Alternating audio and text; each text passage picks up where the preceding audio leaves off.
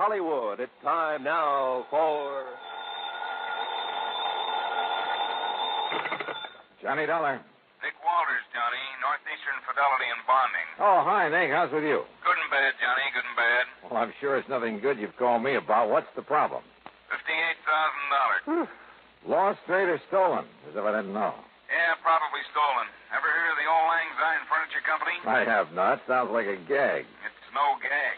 Some of the finest traditional furniture in the world comes out of that plant. Really? It's up in northern Massachusetts in a little town north of Fitchburg, and it's run by a bunch of real characters. Oh, how do you mean? Well, I suggest that when you go up there, you wear a dark blue suit, white shirt, and black four-in-hand tie. Huh? Oh, and suspenders. Be sure you wear suspenders. Are you kidding? Why? Why don't you come over here to the office and let me tell you about it? Yeah, Nick, I think I'd better.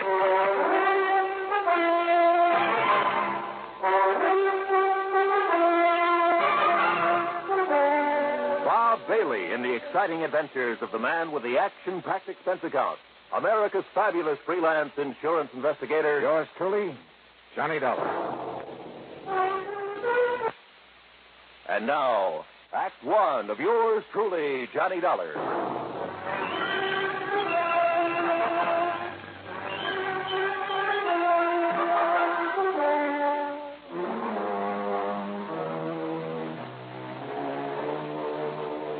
Expense account submitted by Special Investigator Johnny Dollar to the Northeastern Fidelity and Bonding Company, Home Office, Hartford, Connecticut. Following is an account of expenses incurred during my investigation of the Two-Face matter.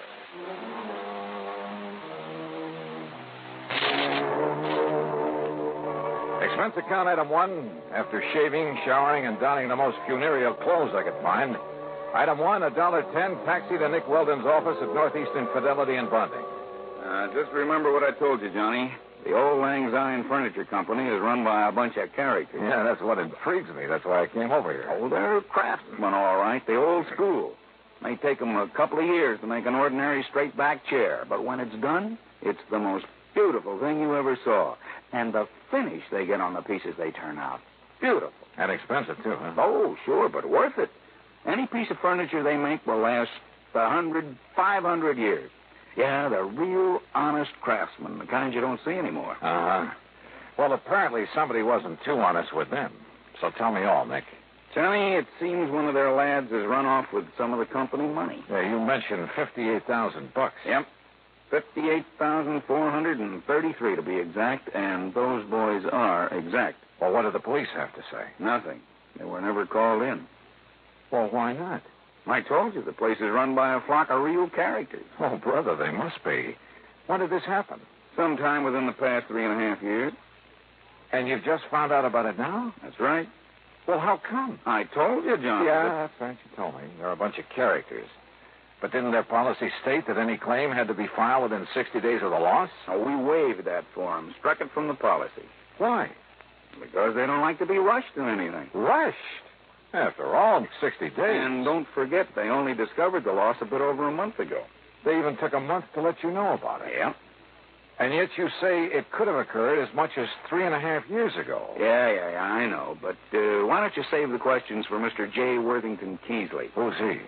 Yeah, the senior member of the organization, I guess you'd call him. There are no officers, you know, president, vice president, and so on. You mean a company big enough to suffer a cash loss of $58,000? Johnny, I told you. Yeah, that's right. You told me. Yeah. So, will you go up there and see what's what? Nick, I'm going up there for just one reason, on expense account, of course. Oh, of course. And that is to take a good look at these crazy characters you've been telling me about.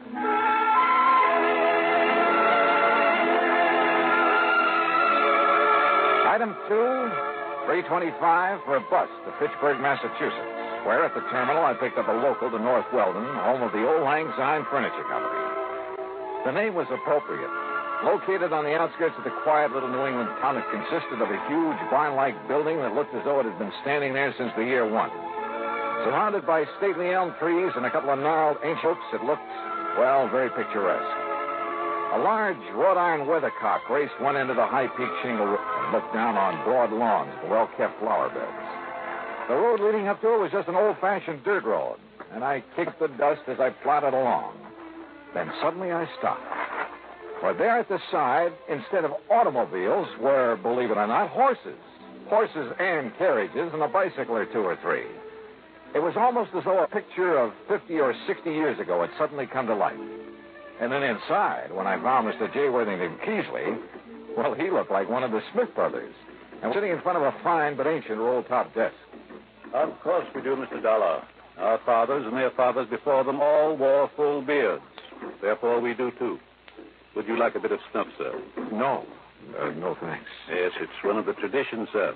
The traditions to which we adhere in order that we may continue to fabricate the superlative furniture for which we've become famous over the past 107 years. And I take it, Mr. Keesley, that the same thing applies to the horses and carriages out there at the side? Yes, they were good enough for our grandparents, so they're good enough for us. I suppose that's why I should have suspected Mr. Twiller. Mr. Twiller? Roscoe James Twiller, Mr. Dollar. Here, sir, there's a picture of him. In this group photograph taken on the occasion of our 100th anniversary. I feel like I ought to yell beaver. I'm afraid his mighty shock of hair and magnificent beard misled me back in 1941 when I hired him. Yes, and I suppose I should have known when he gave up horse and surrey to drive one of those newfangled motor cars. Should have known what, Mr. Keesley? That he was no longer a man suited to our fine establishment. Is he the one who took off with your $58,000? $58,433.41. Are you sure? I mean, sure it was he? Beyond a shadow of a doubt, sir. He was the only one beside myself who had a key to the vault in which we kept our building fund. And when he suddenly left us 3 years, 5 months, and 16 days ago, yes, I should have known. But you didn't discover the loss until recently. It was June 21st at 4 minutes after 10 that I went down to the vault. For the first time in 4 years, we had something extra to put aside. And you discovered the money was missing. The vault was empty. Except for this note. Huh? Goodbye, suckers. Horrid word. Signed Twiller. So, you see, Mr. Dollar. Yes, I do. It looks like he's our man. No question about it.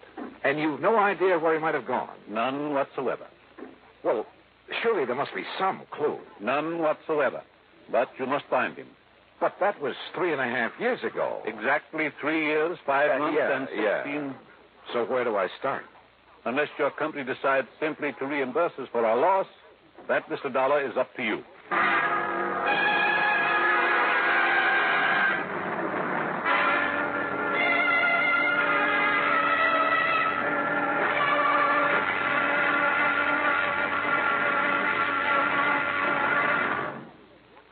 Act 2 of yours truly, Johnny Dollar, in a moment.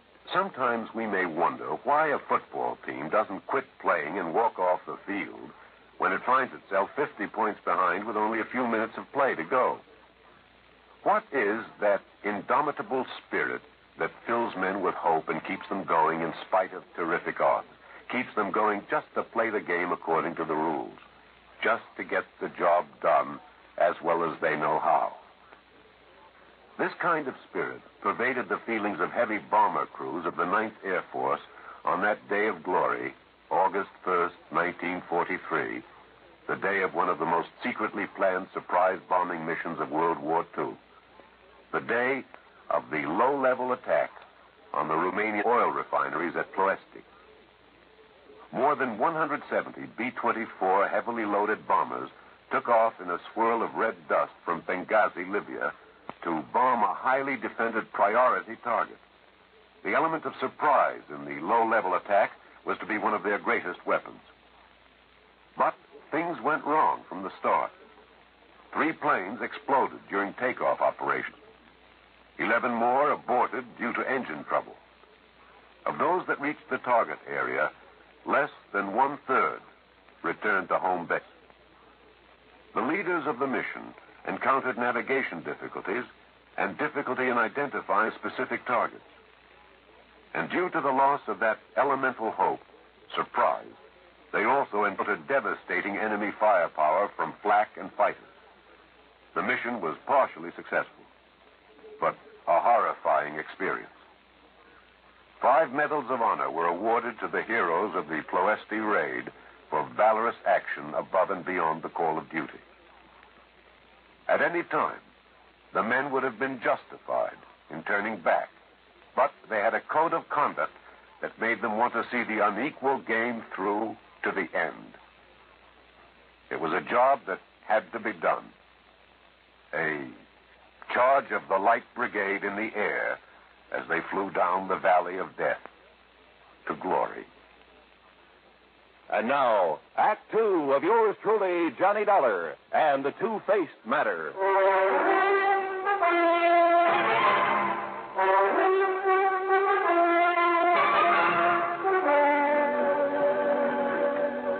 Okay, Mr. Keasley, it looks like this man Twiller is the one who walked off with the money in your safe when he left your employ. No question about it. And unless you can find him, your company will have to pay the full amount of the loss. Yeah, well, even if I do find him, the chances are he'll have spent that money. After all, 3 years and a half. Exactly 3 years, 5 months, and 16... You say you have no idea whatsoever as to where he might have gone. With that much money, he could be anywhere in the world. Uh-huh. Where did he live? I don't know, sir. What? After all, it was none of my affair. But if he worked for you a number of years... I make it a rule never to pry into the affairs of others, except, of course, where the manufacture of fine furniture is concerned. Well, doesn't anybody in this organization know anything about Twiller? Possibly Mr. Bottomley. Who's he? He is presently engaged in creating a Hepplewhite table in the shop. Come, we shall speak with him. The huge shop dated back 100 years at least. There wasn't a single power tool, not even a buzzsaw. But some of the tools looked as though they might have been used to build the ark. 8 or 10 men, all of them old, all wearing dark trousers, suspenders, and white aprons, were busy turning out fine pieces of furniture, carefully, almost lovingly. And every one of them wore his own distinctive full beard. Hooray for tradition. Mr. Keasley led the way to a man who was gently trimming the edge of some kind of a sideboard. Good morning, Mr. Bottomley. Good morning, Mr. Keasley. You must pardon this intrusion, Mr. Bottomley. It must be for good reason, Mr. Keasley. So you must understand that I cannot afford interruption if I am to finish this credenza by the first of the year coming. Of course. I wish you to meet Mr. Johnny Dollar. Good morning, Mr. Dollar. How are you? He is an investigator, Mr. Bottomley, come to get us back the money we lost. Then he must find Mr. Twiller. Exactly. Good morning, Mr. Thurston. Good morning, Mr. Keasley. Mr. Keasley tells me you know where this man Twiller lived. He was my neighbor, lived alone next door to me. Where? And I assure you, sir, I had no idea of his designs on the company building fund. Yes, I'm sure. But now if you'll Each tell... morning he drove me to work in his carriage until he purchased that abominable motor car. Oh? I refused to ride in it, sir, and bought myself a bicycle. You did properly, Mr. Bottomley. Good morning, Mr. Woodstone. Morning, Mr. Keasley. Well, just where is it that Twiller lived, Mr. Bottomley? In the village of North Weldon, East North Weldon, on Peach Avenue. Well, then perhaps the authorities there will be able to give me some kind of a lead. The authorities? The police, Mr. Keasley. The police? Good heavens. I hope not, Mr. Dollar. Surely not the police. Gentlemen, please. These gentlemen are right, the Dollar. Think of the blot on our good name. Now, look, your loss amounts to $58,000. $58,400. If I don't find this man, my company's going to have to pay off. I know, but the police... Now, look, my immediate job is to find this Roscoe James Twiller. And if I need the help of the police to do it... Who's the chief of police in North Weldon? Well? The mayor, Mr. Dollar. What's his name? John Kenworthy Wilkins, Mr. Dollar. Any of you know him? We do not mix with the townspeople, Mr. Dollar. We don't even go into town, Mr. Dollar. But I do have a picture of the mayor. Here, sir. Bottomley, where did you get this?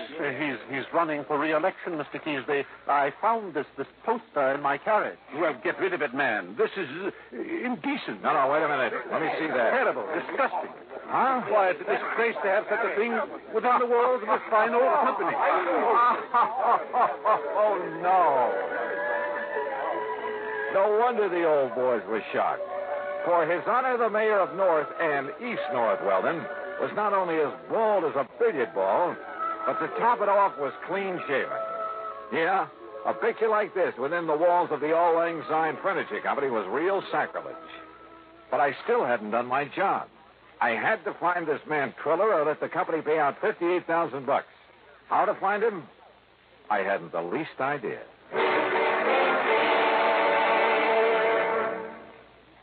Act 3 of yours truly, Johnny Dollar, in a moment. Times have changed, and so has the man. During the 18th and 19th centuries, warfare with its musket fire, cavalry charges, and cannonades was a simple, direct, easily understood type of conflict. The undisciplined but sharp-eyed revolutionaries hid behind trees and hedgerows to pick off the advancing British troops.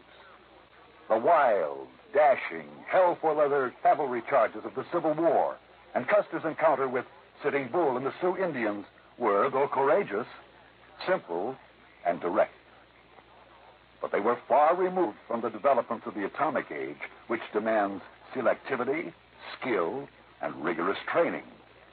Until recently, the soldier's general level of knowledge determined his job suitability.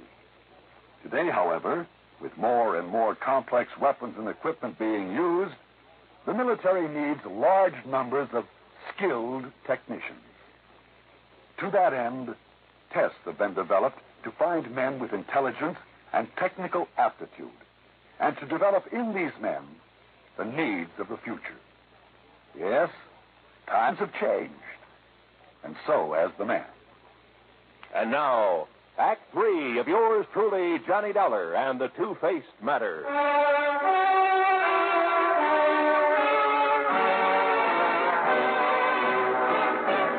I found the mayor of North Weldon sitting comfortably on the shaded porch of his home, fanning himself with an election placard and sipping at what looked suspiciously like a gin and tonic. Yes, you're certain that I can't fetch you a limeade, too, Mr. Dollar? No thanks, Mayor Wilkins. Yes. Well, now, as I started to say, when I first came here, I did hear some rumor about money having been taken from the Auld Lang Syne Furniture Company. But until they lodged a complaint with me, you see, I'm also chief of police. Yes, well, from what I can see, they're pretty slow about things like that. Yeah, well, they're slow about everything. But they make magnificent furniture. Mm-hmm, I could see that. Tell me, did you know this Roscoe Twiller at all? No, gone before I came to North Weldon. Oh? Well, that was only 3.5 years ago. And I came after that. Yet you're the mayor of the town. Village, really, Mr. Dollar. But lovely place. I've liked it ever since the first time I saw it. And when the people learned of my police record... Huh? My record in police work out in Ohio, why, they insisted that I take over my present jobs for them. I see. And you have no idea where I could get a lead on this man Twiller? No, sorry. Don't the people at the furniture factory have any ideas about him? None whatsoever. You're sure? I'm sure. Yes, well, if what you've told me is true about his taking the money, he is probably far, far away. Yep, I'm afraid so. Just as far as I am from solving this case. Well, we chatted on for a few minutes, and then I left him in the hope of finding some erstwhile neighbor who might be able to give me some help. I headed across town toward Peach Avenue. And as I was about to pass the bus stop... Bang! Bang! Huh? Bang! Bang! You're dead! Oh. And another redskin bit the dust. Well, hi there, fella. Cowboy, huh? Sure, I'm a cowboy and a policeman and an artist and everything. Sure. My name's Jimmy Carter. What's yours? Johnny Dollar. Want to see some of my artistical drawings? Yeah, sure I do, Johnny. Just look at this cigarette advertisement here on the fence. Uh-huh. With my own crayons, too. That's it. How's that? Jimmy, that's the most beautiful mustache I ever saw on any girl. Sure. My teacher says I'm going to grow up and be a great artist. Oh, sure. But first I have to get a paint set. Sure you do. And see what I've done with this one. Sure, you... Jimmy. That's our mayor. Yeah. He's running for re-election. That's why he has all these signs all around. Don't you think he looks a lot better with some hair on his old bald head? And a little child shall eat it. Now I'm going to put a beard on him. See? Like some of those old men at the furniture factory. Stay with us, Jimmy. Stay with it. Ah, they're funny old men. Like this. See? Uh-huh. Only they never come in town. Never. There. Doesn't that look like one of them? There. Jimmy, that's so good, I'm going to save it. Really? Yes, sir. Thanks a lot. Gee. I sure do. I didn't know I was that good. Jimmy, you'll never know how good you are.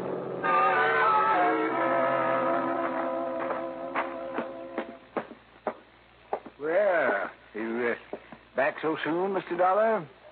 Mayor Wilkins, or rather, Chief Wilkins, Yeah. I have to ask you to make an arrest. You mean you've found the man that you've been looking for? If there's any question about it, I'll make a civilian arrest. Well, I don't understand, sir. Only a few minutes ago. Only a few minutes ago, I was blind as a bat to the most obvious possibility in the world. You showed up in this town a short time after Roscoe Twiller left. Yes, that's true. Roscoe Twiller, with a heavy shock of hair and a thick beard. Well, I understand it's all men out at the old Lang Syne furniture. You, clean-shaven, completely bald. Mr. Dollar. I should have realized by the funny pink tint on the top of your noggin that you've been using some kind of hair remover. I beg your pardon, sir. Here. Look at yourself. Yes. Where'd you get that? Roscoe James Twiller, alias John Kenworthy Wilkins. Now, Mr. Dollar. And I'll bet that if I make a search of your house, I'll find the key to that vault in the furniture factory. No, I threw it away. Yeah. Do you want to make the arrest yourself, Twiller? Or shall I?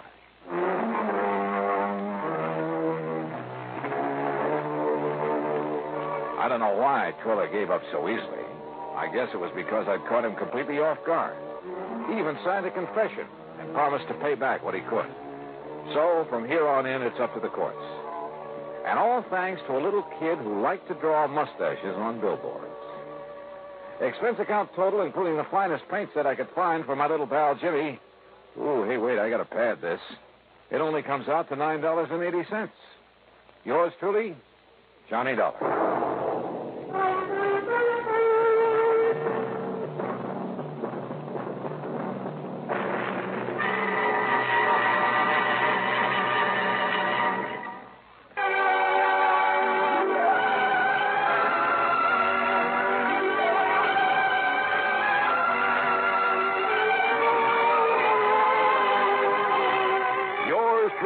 Johnny Dollar, starring Bob Bailey, originates in Hollywood and is written, produced, and directed by Jack Johnstone.